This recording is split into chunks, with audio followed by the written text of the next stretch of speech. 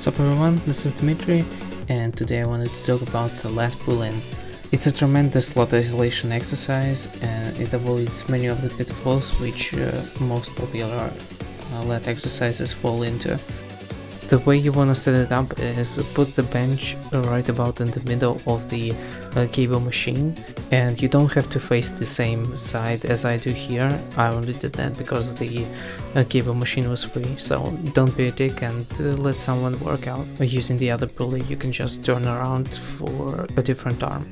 So for the height of the pulley you want to set it up so that the arm makes about a 30-degree angle with the ground, to avoid the mechanical disadvantage that the lat has when it is fully stretched, something like in a pull-up. Also, using something to help with your grip strength is a good idea here, though it's not as critical as on shrugs or scapular retractions. In terms of the volume and rep ranges, I recommend doing it at least twice a week, varying the rep range on every day. So perhaps you might do 5 to 10 reps on the first day and 10 to 20 on another day, going a bit lighter. And as for volume, you should be starting out at about 3 sets per session, progressing from there. Basically, if you don't feel sore at the start of the next session, you can add a set.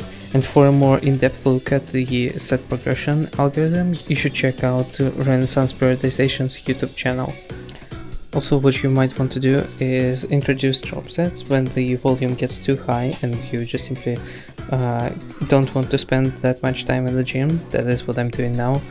I am currently at about 6 sets per exercise, and now I've started introducing drop sets, and you can see me do a drop set in the video. You can also try using different intensity techniques like myo reps or giant sets or drop sets as I do. That's something to experiment with. Alright, so I hope you liked the video.